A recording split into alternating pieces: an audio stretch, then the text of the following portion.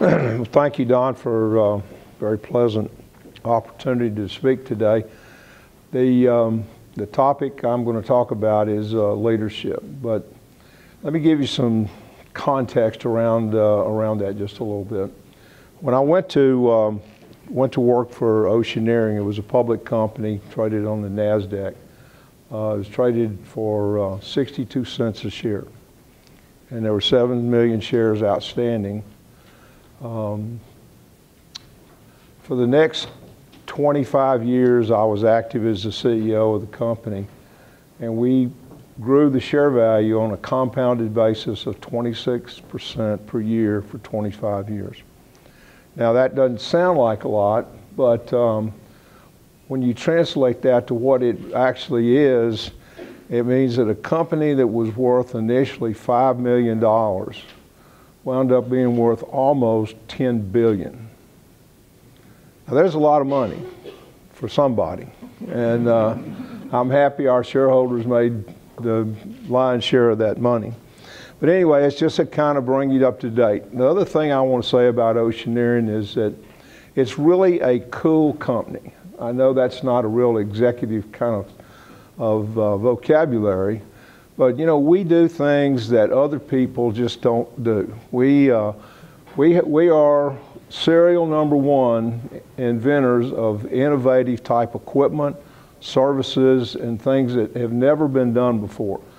We started out as a diving company, and we became eventually the largest diving company in the world. And I realized that you just can't make, great returns renting people. You've got to figure out some kind of tools and some kind of things to put with those people. So that's what we did. We became the largest manufacturer and operator of remotely operated vehicles. You can imagine the physiological difficulty in having human intervention in 7, 8, 9, 10,000 feet of water, if it's even physically practical. So anyway, we'll get on our subject of leadership, and I didn't do a PowerPoint because actually I wanted to sharpen your listening skills a little bit. Communication is 93% nonverbal. Now that means that 55% of communication is visual, and what you see adds to the credibility or subtracts from the credibility of whoever it is that you're speaking with. And you think about that, I think that I don't know where the 55% came from, but I've read it so many times that it's probably close. It probably hadn't been peer reviewed, but it's close. 38% of communication is tonality. Sometimes when you say yes, you say no, you really mean maybe, and sometimes you say maybe, you mean no. I mean, there's a whole large part of your vocabulary that's based on that tonality. And only 7% of what you say are words that people listen to. So today you're going to have to listen carefully, observe me carefully, whatever visual signals I give off, or whatever my tone of voice is, you'll know intuitively, instinctively that something I believe in or maybe I'm not sure of. I'd like to thank everybody for coming. I'm counting on a lot of questions, and so if you have a question, let's get it out and talk about it. The first thing that I thought that made any sense to me was that leaders and followers need to have a common vision of what is it they're doing. We don't get that as much as we should. I mean, sometimes you have leaders that are autocratic, sometimes they're democratic, sometimes they're smart, sometimes they're not as smart, sometimes they're knowledgeable, experienced. Incidentally, the difference between experienced and smart is pretty wide chasm. It's not really, you can't get experience by just being smart. you have to have done these tasks. Now, you don't have to be the best one at doing them, but you got to have the empathy with the people that you're asking to do these tasks. For instance, suppose I ask you to jump 15 feet high. What would be your first impression? Is this guy crazy? What in the hell is he talking about?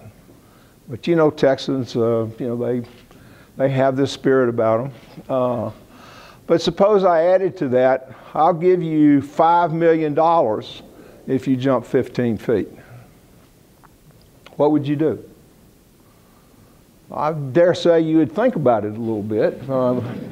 You wouldn't dismiss it quite as quickly as you did my first comment about it. And I said, okay, you can use any technique you want to try to jump 15 feet. Well, now 15 feet doesn't look quite as high as it did a few minutes ago. I mean, it's starting to look a little better. $5 million prize. All I got to do is get 15 feet. Incidentally, the world record in the high jump is Massimana's 7.5 feet, I think, something like that. And but the point is, you're going to try to do something. So what are you doing? You're negotiating. What are the rules of this contest? And that's what a leader does with the followers. The followers say, what's in it for me? Well, here's the task. What's in it for me? Well, here's what you're going to get. And when you get your first job out of college, what's going to be in it for you is keeping that first job. It won't be a bonus for every time you do something, because you're going to be expected to do that. So the point I'm trying to make here is that keep an open mind, don't jump to conclusions, and try to jump 15 feet sometimes. And then second, we need to determine if the activity is helped more by motivation, or is it helped more by the dissemination of knowledge. You know, sometimes you just teach somebody how to do something and they don't need a whole lot of team spirit, teamwork.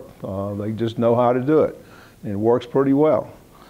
Sometimes teaching is not as good. Sometimes hands-on experiential development is very important for you. So we need to determine that. Is it more motivation, or is it more knowledge-based? So let me start off with my favorite definition of leadership. A leader is someone who helps set the expectation of the followers and helps the followers achieve those expectations. Does that make sense? Yeah, makes sense. I mean, it's you know, it's not the whole thing, but it's to me the most important piece of this thing. What are the key ingredients in success? Well, they're different in each one. One size does not fit all. Some people may need motivation. Some people may need knowledge. You know, if you don't have the knowledge, it's hard to start. If you have the knowledge, it can still be hard to start. Have any of you ever been on a diet? Well, wait until you get to be 73 and you go on a diet. You think it's hard to be on a diet now. I'm telling you, it is really hard to be on a diet when you hit my age. And I don't worry too much about it. You know, I lose a few pounds. I know where they are. I'll collect them again, so I'm not too worried about it. All right, so most of these definitions that we're going to talk about today are just things that I've observed. This is not a rigorous analysis of behavioral science. Please don't think that I'm an expert in that. I'm probably not an expert in many things, but certainly not behavioral science. But I have observed a lot of transactions between individuals, particularly between teams. Don and I were talking before the speech that In today's world, and I think Georgia Tech is doing a good job of this, it sure sounds that way, is that the norm in business today is you work in a team. I remember 50, 60 years ago, the pat answer was, you know, we need to teach our engineers more about how to communicate, how to write, how to be articulate. And you guys did a great job of that. But today, honestly, I think team interaction is one of the key things. I mean, imagine how connected you are. When I used to get off an airplane, I would make a beeline to the first telephone, which then I would get there and realize that all I had was a quarter. And I had to consider, was this call really worth a quarter, or could I just get change and get a nickel later on? But I couldn't use this phone because it would be taken up by all the other people on the airplane. I didn't have to call a meeting to make that decision, though. So,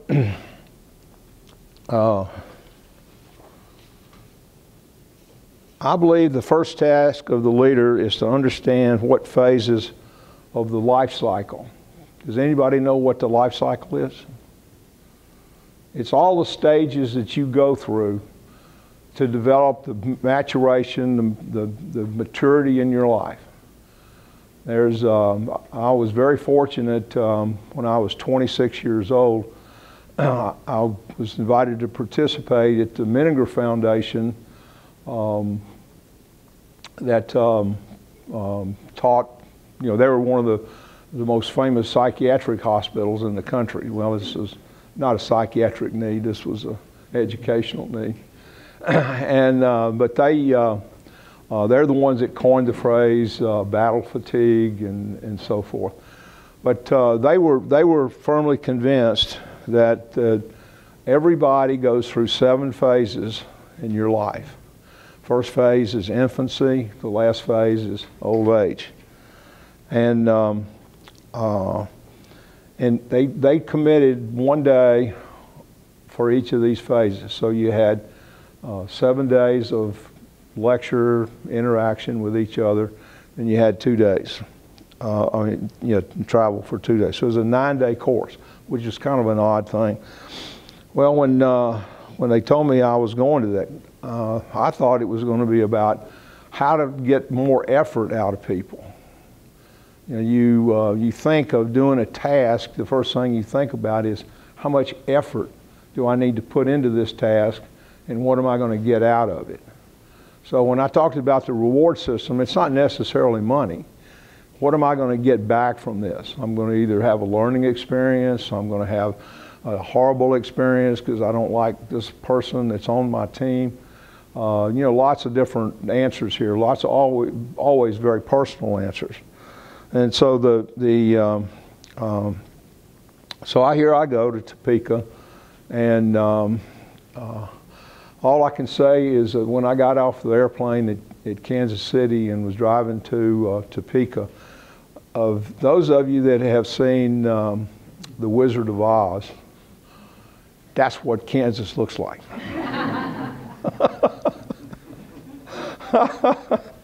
Anyway, it's a cool place, and the Menningers, the professors at the Menninger Foundation were really great guys and women, and it was my first encounter with behavioral science, and I really, honestly, enjoyed it. The last day of the class was about old age, and 6 days of intensive learning about something that I hadn't learned before or I hadn't experienced before was a little more difficult than I expected it to be. And while I was getting my act together, this guy that was a MD, medical doctor, and a PhD from Harvard, and he also happened to be in his late 80s, walks in the door. And he says, I know you guys are tired, and what I'm willing to do is I'm willing to give you the 3 things that are most important in the old age phase, and then let you go. Well, this sounded like a pretty good deal to me.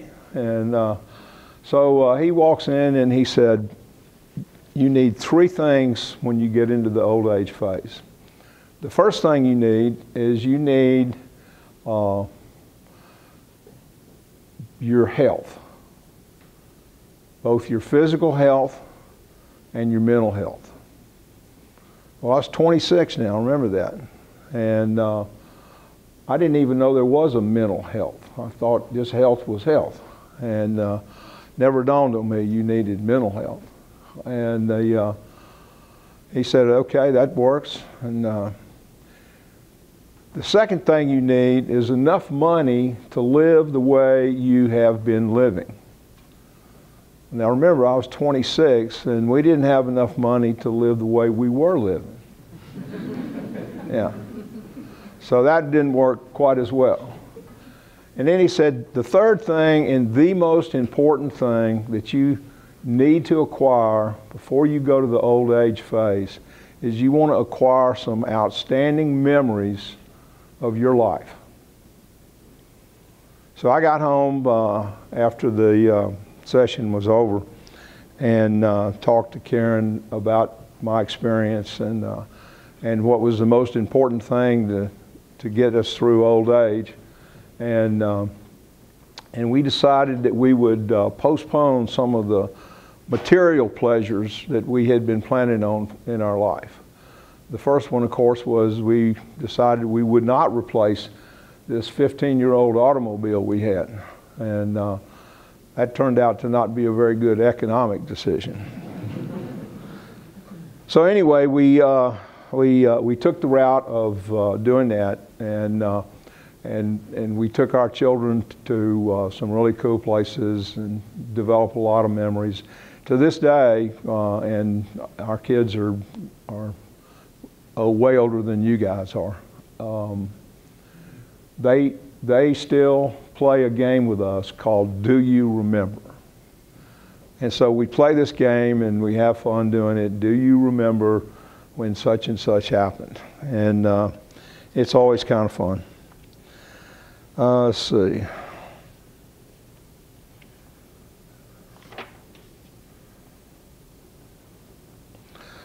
Okay, now we have this small bit of psychology pretty well hammered out. Everybody understands there's 7 phases. Each phase is going to do something for you. And so if you're the leader of the crowd, how do you gain this knowledge about these individuals? You know, you really probably have a hard time understanding what is going on. It's good to understand that the 7 phases are there, and then it's also better to understand that in each phase you learn something.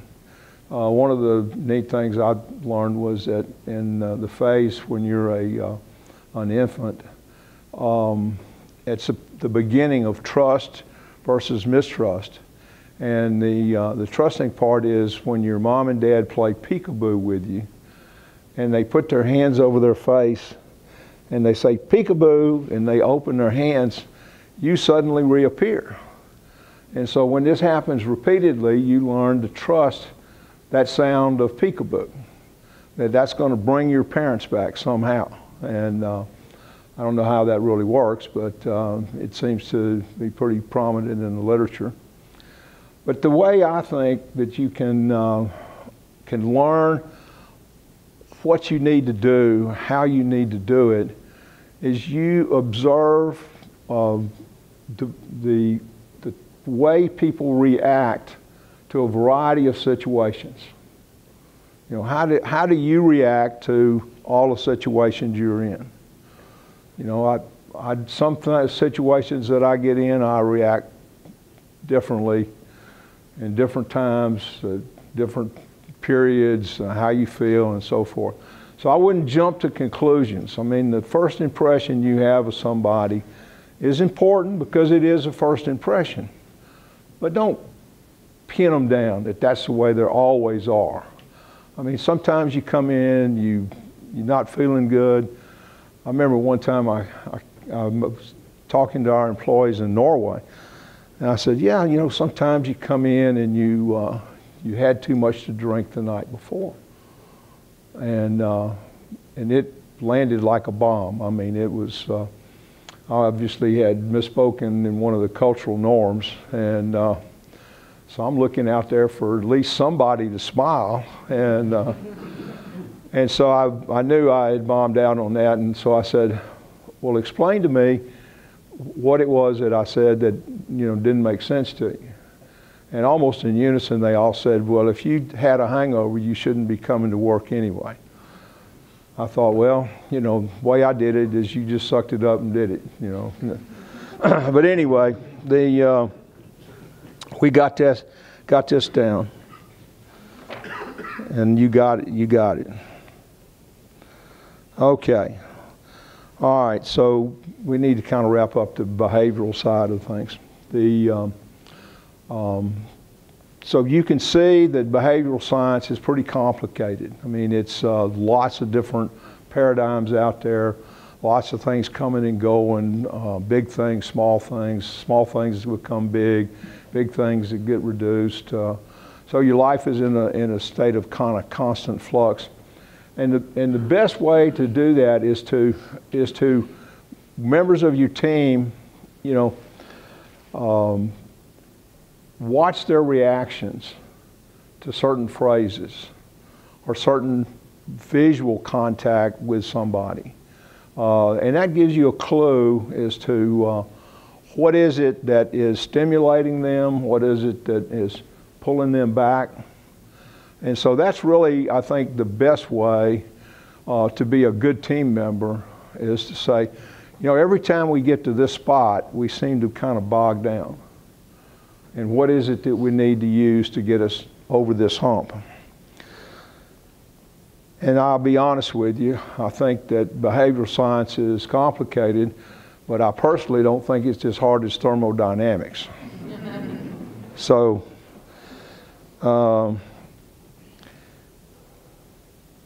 let me talk just a minute about positive behavior.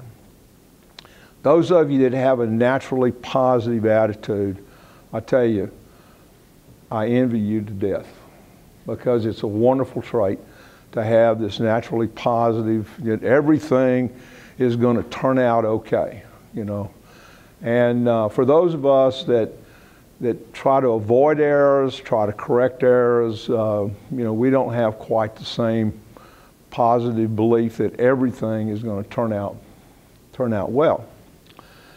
But if you spend your time trying to develop something like a positive attitude, you can do it.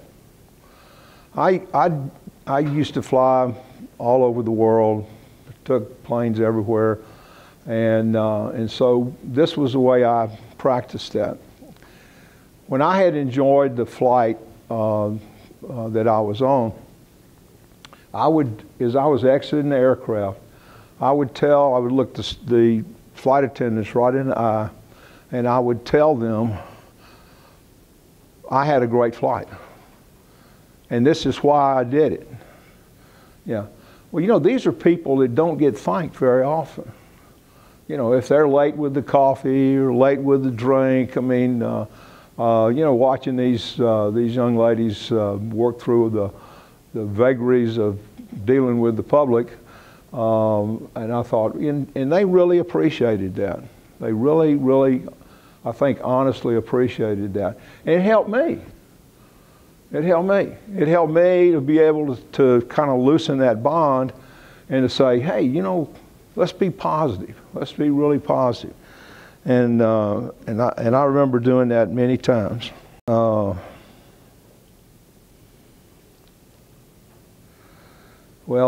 This is a side comment. It's if you don't have quite the perfect positive attitude, but you try to improve that attitude, there is some advantage to having a more stern attitude. And that is that you don't necessarily make as many mistakes. I overheard a colleague of mine one time that somebody had just come to work for the company, and and they obviously were talking about me, you know. So I was obviously trying to get closer to hear what it was, and they said, well, I'll tell you what, you're going to hate his practices. They are terrible. But what you're going to love is playing in those games, because he's going to get you so prepared that everything you see is going to be something you've practiced against. And so I think that there's a pragmatic way to do this, and let's call that the pragmatic way. And I think there's also an influential way to do that, and let's call it positive. So again, one size does not fit all. I don't think there's anybody in the world that that would recommend that this is the only way to do something. So we're going to talk about that in just a second.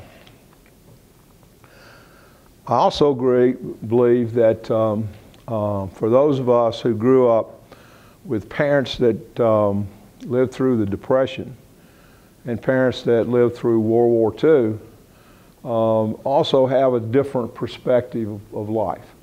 My parents, they were always big believers that there was nothing that I did that I couldn't do better.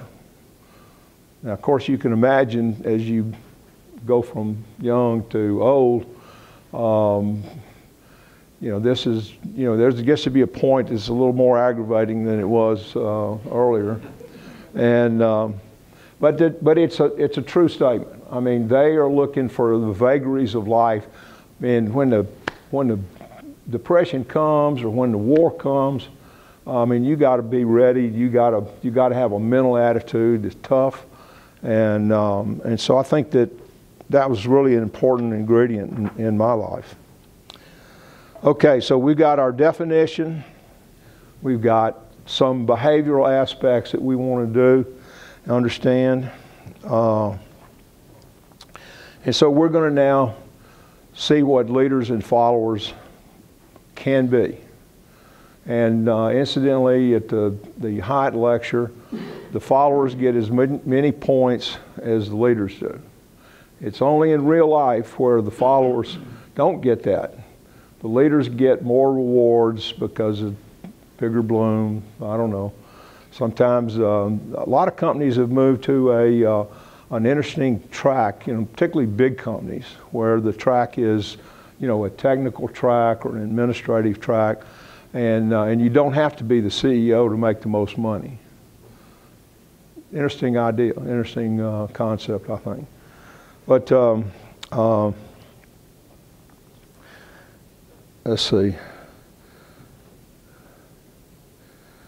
Okay, besides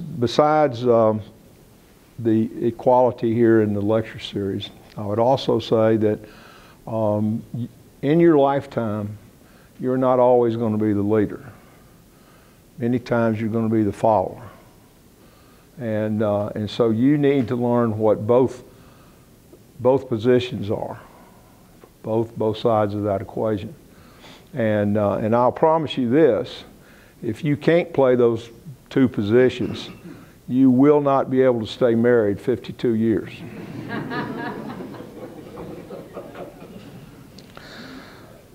Okay, I told you about an encounter I had with a guru in old age that was an expert.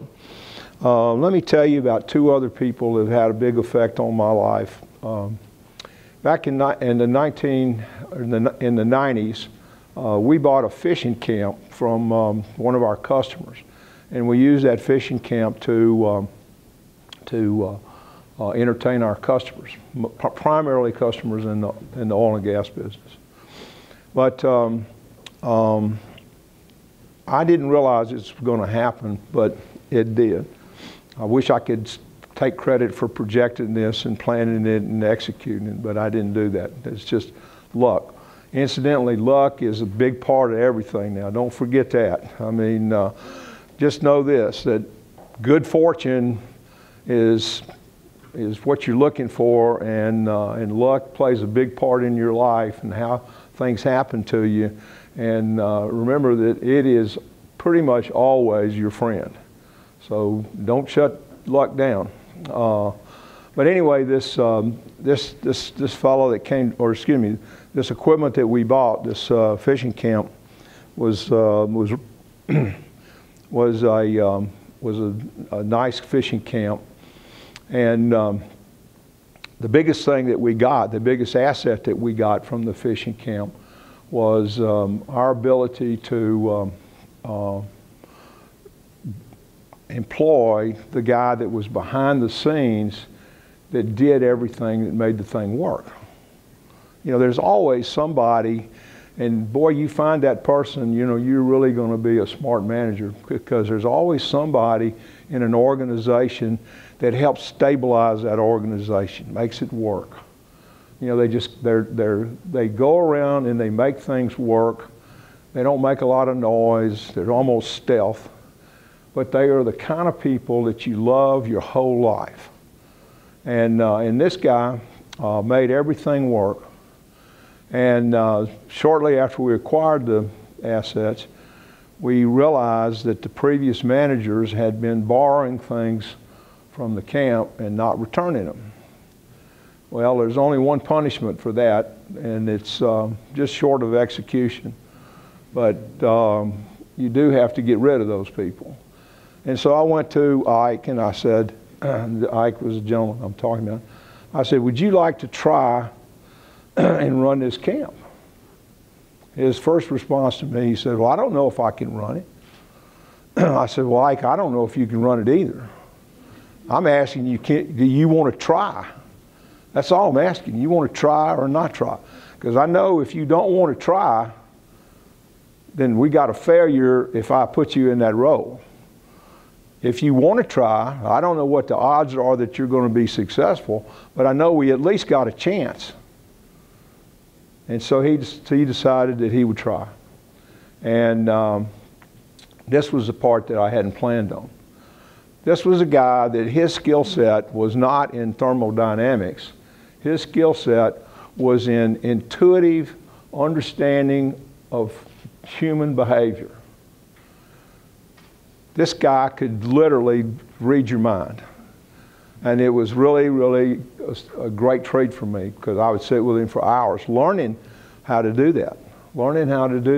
And a lot of it was visual. A lot of it was eyesight. How did a person do? I mean, if you walk up to somebody and they turn their back on you.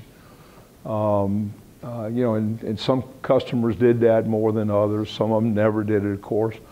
And we had really nice customers. So anyway, Ike helped us transform this company from a small company of divers to a very technical company that had markets in every worldwide country that you can imagine. And he did all of that by taking people fishing and helping them have a good time.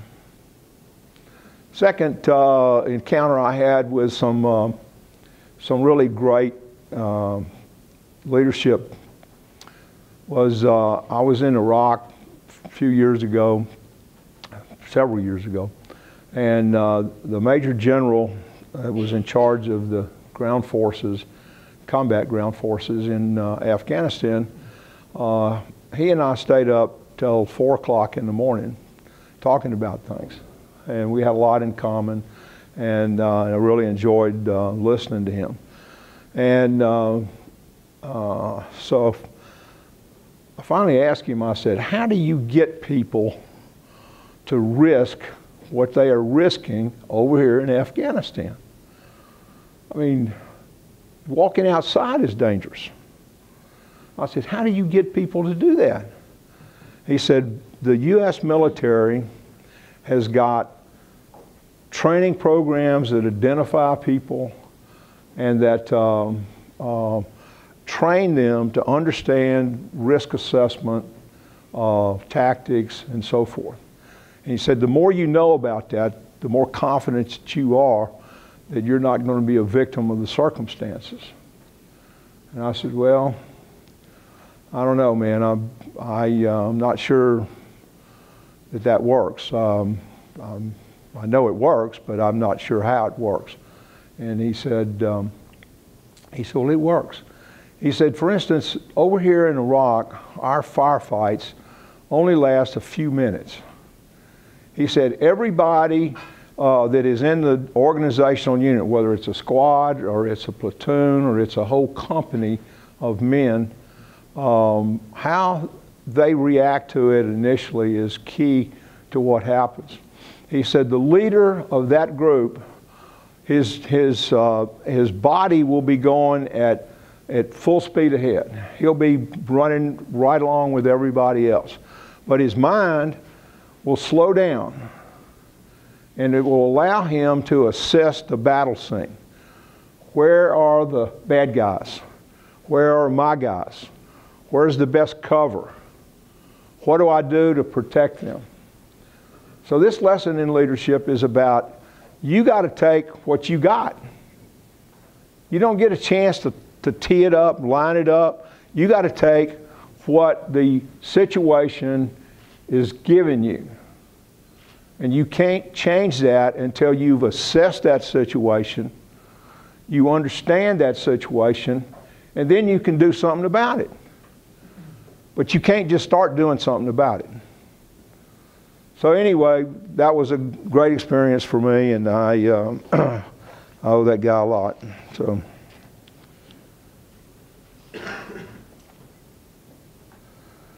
Okay.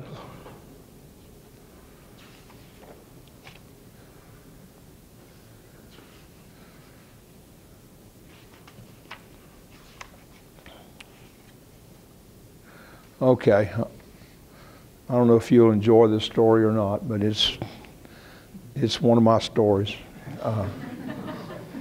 There was a football game that I played in when I was in college, and I remember that I recovered a fumble in the game. It was a crucial moment in the game, and it was they're all crucial moments, aren't they? and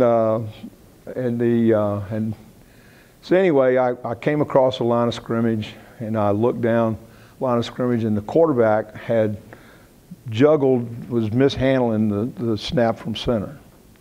And so he was preoccupied with being sure he got both his hands on the ball and that he had secured the ball. And I saw a path right to him, and I took out after him.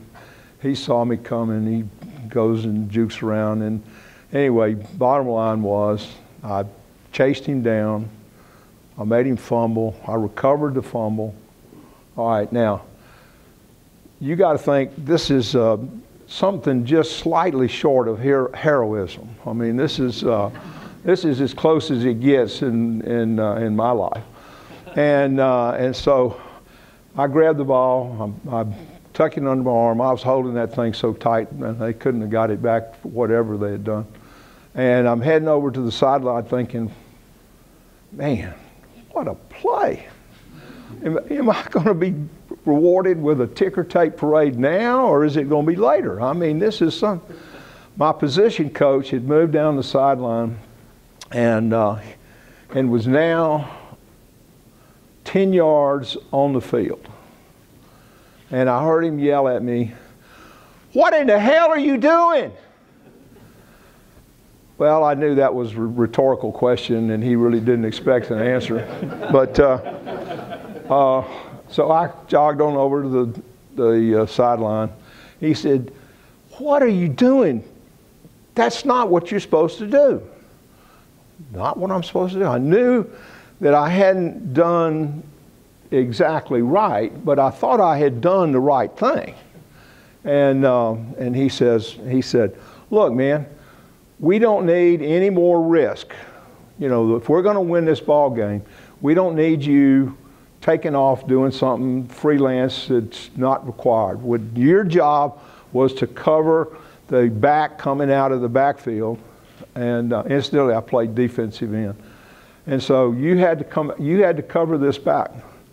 Well, that pretty much cinched it for me. I caused a fumble, recovered the fumble, and and we got a position to win the game, and you're telling me I should cover this back? I mean, this guy will run 4.40. He was already 10 yards ahead of me. I had absolutely no chance of covering him. I mean, it was a no chance to do that. So anyway, there was a tense moment on the sideline with the coach, and I readily agreed with him that I had made a mistake. And so Monday, the postscript of the story was that Monday, after we watched the film, he came over to me and he put his hand on my shoulder and he said, you know, I've coached several All-Americans here at Rice, and they had the same spirit of taking on more risk, but they did just fine. So I thought, man, that's pretty good. And then he looked at me and he said, but you need to be really careful.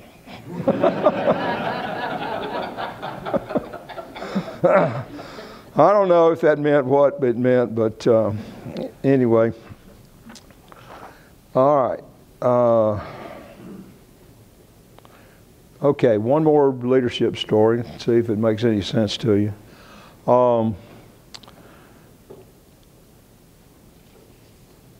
Many, many years ago, I was in a group called the American Leadership Forum.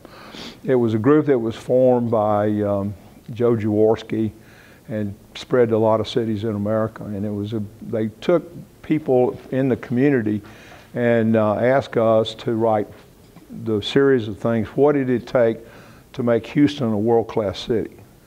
And then we had to agree in a consensus format. We weren't allowed to vote, 22 to 10. You had to have a consensus, and we had to all agree that we had enough in the end game that we could be part of this. We didn't agree with everything, and we might have even voted against it, but consensus. It was really interesting. I'm not going to get into politics, so don't worry.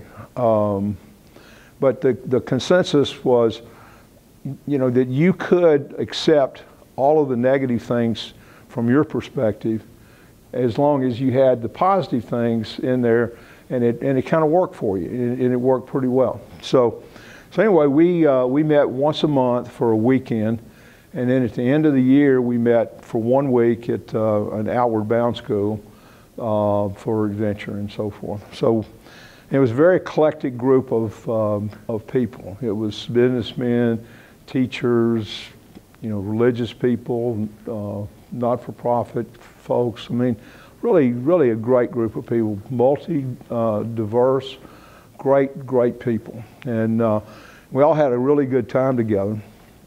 So we get to the last day of the retreat in Colorado, where we were doing this Outward Bound adventure. And I was teamed up with a newly appointed federal judge. It hadn't been confirmed yet. This was during the Clinton administration. And so we discussed the situation, and we decided that we would go as far, and the question was, success was going to be graded by how well you did versus your consensus, instead of reaching the top of the mountain. But the truth of the matter is that there's usually somewhere between almost everybody and everybody that has this competitive spirit that we all wanted to get to the top of the mountain. And those of us that were real competitive wanted to get to the top of the mountain first. And so that was a secondary kind of objective that we had. And so we get up to within 300 feet of the summit, and she just plops down. And so I plopped down. And she said, no, go on without me. Oh, I can't. We didn't agree to that. That's not what we agreed to. We agreed that we would go as far as we could as a team. And that's what we agreed. That's what we're going to do. Okay. Let's not worry about it. We have succeeded. Now, I don't know if we're going to win, but we succeeded. We have succeeded. This is as far as we can go. I have chosen to respect your wishes to not go any further. See, that's why, again, I could be married 52 years. Yeah? Okay, all right. And so she said, okay, let me have some time. So she gets up a few minutes later and she says, oh, let's walk around a little bit. Okay, walked around. And she finally says, I really want you to go to the top. I know you really want to go to the top. I said, no, I don't want to go to the top as much as I want to win the consensus here. That's what I want to do. She said, okay, then we'll stay here. Of course, I was heartbroken. And then, so she sat down, I sat down, and she, I'm sorry, this is the last story. Yeah. So anyway, she looks at me and she said, let's go together. So we went together, we made it to the top. We weren't the first ones, but we made it to the top. Summary, quickly, 45 seconds. Leadership is hard. Don't listen to anybody that tells you it's easy, that they're natural leaders and everything works out. It's hard because you're dealing with complex human emotions. You know, what's in it for me? I mean, that sounded kind of coarse to you, but it's not about money. Sometimes it's about money, but it's not always about money. Sometimes it's about who gets credit. You know, in the academic world, it's whose name is on the top of the list. Isn't that right? Something like that. Okay. So it's complicated. You got to satisfy a lot of different needs.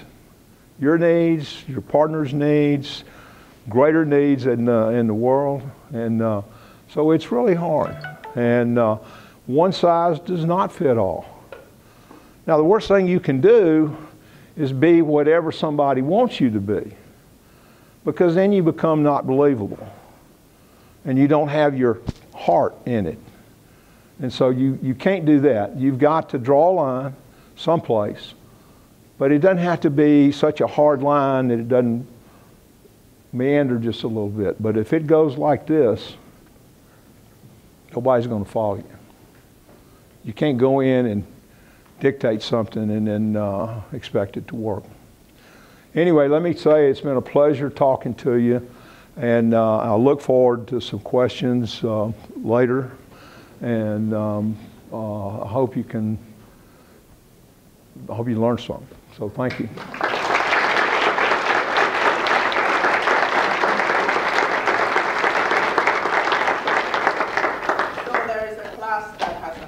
That has to come in here at noon. So we'll take one question and then we'll do the gift and then closing remarks. Okay?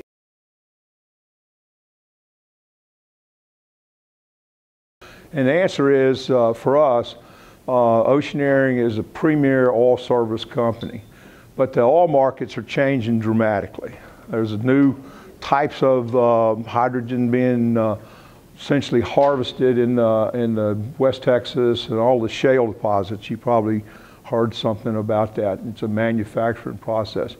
Well, I tell you, you go out to Midland, Texas, you're not going to find any water depths greater than in the 8,000 to 10,000 foot range. They just don't have anything out there like that. So we are completely shut out of that market. So what I want to do is kind of a repeat of what we did the first time, and that is change our markets. You know, we should have technical markets in robotics, maybe some types of software that we're good at. We're good at manufacturing prototypes, and we should be in different markets than only the oil and gas business. And we are, and we have been for some time, but we're getting a lot more important in doing that. Thanks for asking that question.